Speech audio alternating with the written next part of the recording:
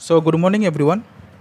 Last class में हमने देखा था कि लीडर्स ऑफ कम्युनिस्ट पार्टी जो थे सभी लीडर्स ने गोर्बाचेव को क्रिटिसाइज़ किया था और एक कोप लॉन्च किया गया था जहाँ पे मिलिट्री रूल एस्टेब्लिश किया गया था सोवियत यूनियन पे।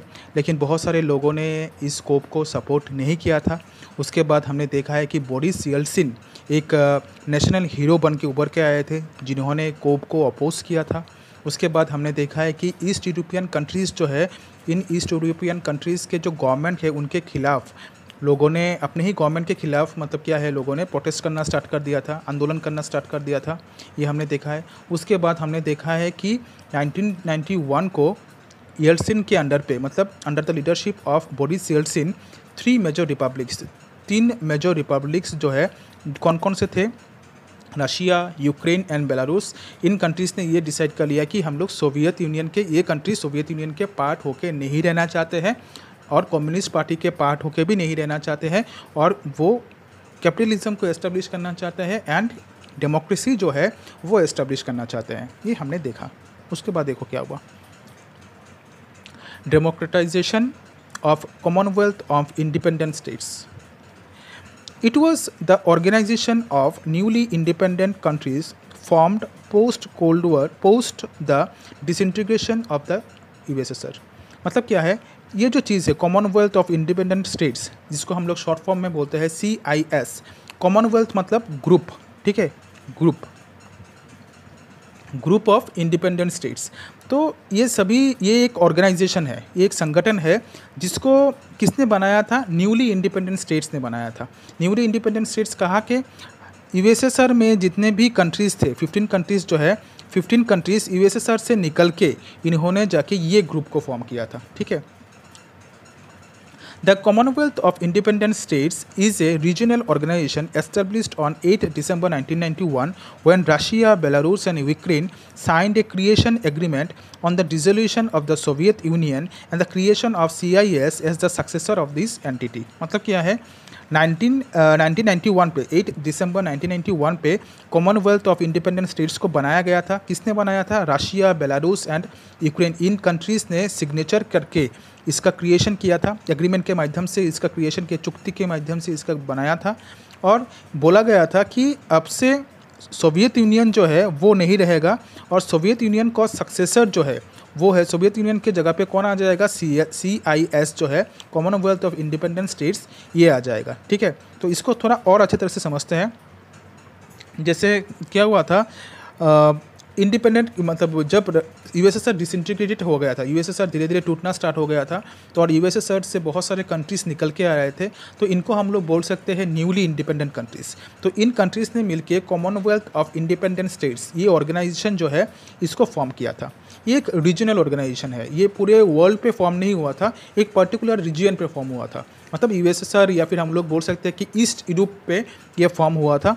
और इसको किसने फॉर्म किया था? रशिया, बेलारूस एंड यूक्रेन ने साइन किया था एक एग्रीमेंट, एक चुक्ति साइन किया था, क्रिएशन एग्रीमेंट। मतलब बनाने के लिए, इसका संगठन करने के लिए इन कंट्रीज़ ने इसको साइन किया था। और ये बोला गया था कि सोवियत यूनियन अब नहीं रहा, सोवियत यूनियन के जगह पे अभी आ जाएगा Commonwealth of independent states. At the same time, they declared that the new organization would be open to all republics of the former Soviet Union as well as other nations sharing same goal। मतलब क्या है, इसी time पे Russia, Belarus and Ukraine ने ये declare किया है कि बाकी जितने भी रिपब्लिक्स है, अभी टोटल कितने थे? टोटल थे 15, ठीक है ना, टोटल 15 थे। तो 15 में से 3 निकल के आके उन्होंने फॉर्म किया है CIS, ठीक है। और कितने रह गए? 12 रह गए। तो 12 जो रिपब्लिक्स है और साथ में बहुत सारे अन्य कंट्रीज़ जो है, इनको भी ये बोला गया है कि तुम सब ये कंट्रीज़ भी आके कॉमनवेल्थ ऑफ इंडिपेंडेंट स्टेट्स जो ये ऑर्गेनाइजेशन है इसको ज्वाइन कर सकते हैं। मतलब जो सोवियत यूनियन के बाकी जो पार्ट्स थे वो सभी को ये मौका दिया गया कि तुम सब भी आके इसके पार्ट हो सकते हो, इस ऑर्गेनाइजेशन के पार्ट हो सकते हो, इस ऑर्गेनाइजेशन पे अपना नाम लिखवा सकते हो, ठीक है। The creation agreement abolished the USSR and stated that all the member states were sovereign and independent nations। और जब ये क्रिएशन ऑफ एग्रीमेंट मतलब CIS जब फॉर्म किया गया था तब ये डिक्लेयर किया गया था कि यूएसएसआर जो है, यूएसएसआर एबॉलिश हो चुका है, यूएसएसआर ख़त्म हो चुका है और यूएसएसआर के जितने भी 15 कंट्रीज़ थे, सभी कंट्रीज़ अभी आज़ाद है, सोवरेन है और अपने डिसीजंस खुद से ले सकते हैं। मतलब सोवरेन मतलब क्या है, they can take decision, they can take their own decisions and they are now independent Nations, मतलब ये आज़ाद कंट्री बन गए हैं अभी। तो उसके बाद देखो क्या हुआ था, तो क्रिएशन ऑफ एग्रीमेंट साइन हुआ था, यूएसएसआर का एबोलिस्ट हो गया था, मतलब यूएसएसआर ख़त्म, अभी बाकी जितने भी स्टेट्स है सभी इंडिपेंडेंट हो गए थे। और बाकी जितने भी कंट्रीज़ है जैसे Almeria, Azerbaijan, then Kazakhstan, then Moldova, Turkmenistan, then Tajikistan, then Uzbekistan, ये सभी जो कंट्रीज़ है, ये सभी कंट्रीज़ ने CIS जो है इसको ज्वाइन किया है 21 दिसंबर 1991 को। तो यहाँ पे इन सभी का प्रोनाउंसिएशन हम लोग अच्छी तरह से करते हैं। पहला है अल्मेरिया, ठीक है, ये एक कंट्री है जो यूएसएसआर में था। अज़रबैजान जो ये यूएसएसआर में था। कज़ाकिस्तान वो भी यूएसएसआर में था। किर्गिस्तान ये भी वहाँ पे था, उसका नाम क्या है, यूएसएसआर पे था। किर्गिस्तान, ठीक है, किर्गिस्तान। मोल्दोवा ये भी यूएसएसआर में था। तुर्कमेनिस्तान ये भी यूएसएसआर में था। तजिकिस्तान ये भी यूएसएसआर में था।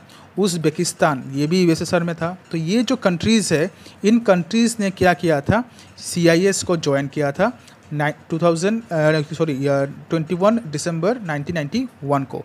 तो यहाँ पे हमने क्या देखा है कि पहले तो आया था Russia, then Belarus, then Ukraine, ये कंट्रीज़ ने ज्वाइन किया था। तो इनके साथ कौन से कंट्रीज़, फिर से इसको रिवाइज करते हैं। अल्मेनिया, ठीक है, अज़रबैजान, कज़ाकिस्तान, किर्गिस्तान, ठीक है, मोल्दोवा, तुर्कमेनिस्तान, तजिकिस्तान, उज़्बेकिस्तान, ये जो कंट्रीज़ है, इन कंट्रीज़ ने भी CIS को ज्वाइन किया था, कॉमनवेल्थ ऑफ इंडिपेंडेंट स्टेट्स, इसको ज्वाइन किया था 21 दिसंबर 1991 को। तो इनके प्रोनाउंसिएशन जो है ये तुम लोगों को सीखना पड़ेगा, अच्छी तरह से सीख लेना। इनके प्रोनाउंसिएशन ज़िंदगी में काम भी आएगा, इन फ्यूचर भी काम आएगा ये सब चीज़ें। Georgia joint 2 years later, Georgia बोल के एक कंट्री है, वो कंट्री भी धीरे धीरे 2 साल बाद दिसंबर 1993 को ज्वाइन किया था। While 3 Baltic states, 3 Baltic states, Baltic मतलब क्या है, बॉल्टिक एक लैंग्वेज है। तो बॉल्टिक लैंग्वेज के 3 स्टेट्स थे, एक था एस्टोनिया, लैटविया एंड लिथुआनिया, ठीक है, लिथुआनिया। ये जो कंट्रीज़ है, ये कंट्रीज़ ने ये डिसाइड किया है कि हम लोग CIS का पार्ट नहीं बनेंगे, हम लोग इंडिपेंडेंट ही रहेंगे, हम लोग कोई भी ग्रुप में शामिल नहीं होंगे, ठीक है। कौन कौन से कंट्रीज़ ने डिसाइड किया था, बॉल्टिक स्टेट्स ने, बॉल्टिक लैंग्वेज के जो स्टेट्स है उन स्टेट्स ने, जैसे हमारे इंडिया जो है ये हिंदी स्पीकिंग लोगों का है, तो हिंदी हम लोग बोल सकते हैं कि हिंदुस्तान मतलब हिंदी स्पीकिंग कंट्री। फ्रांस के जो लोग हैं वो फ्रेंच लैंग्वेज में बात करते हैं, ठीक है। ऐसे ही बॉल्टिक स्टेट्स मतलब बॉल्टिक लैंग्वेज के states Estonia, Latvia and Lithuania, ठीक है, ये कंट्रीज़ ने डिसाइड किया था कि ये पार्ट नहीं होंगे CIS के। Russia became the successor of USSR in the UN security council.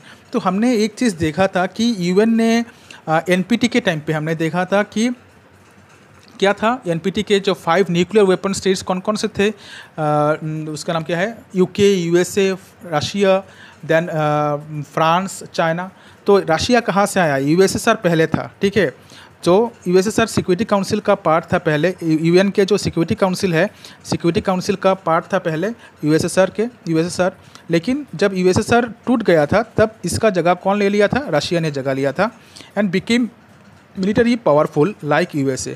और रशिया भी धीरे धीरे मिलिटरी पावरफुल हो गया था USA की तरह, because all weapons that was earlier held by USSR transferred to Russia. मतलब क्या है, जितने भी वेपन्स पहले रशिया USSR के पास था वो सभी वेपन्स अभी आ गया है रशिया के पास, क्योंकि Russia at that time was the biggest state और रशिया पे ही सब कुछ था, सभी सबसे ज़्यादा डेवलपमेंट जो है रशिया पे ही हुआ था। इसी वजह से UN ने ये डिसाइड किया था, यूनाइटेड नेशन ने ये डिसाइड किया था कि USSR के जितने भी न्यूक्लियर वेपन्स है वो सभी चले जाएंगे किसके पास, रशिया के पास।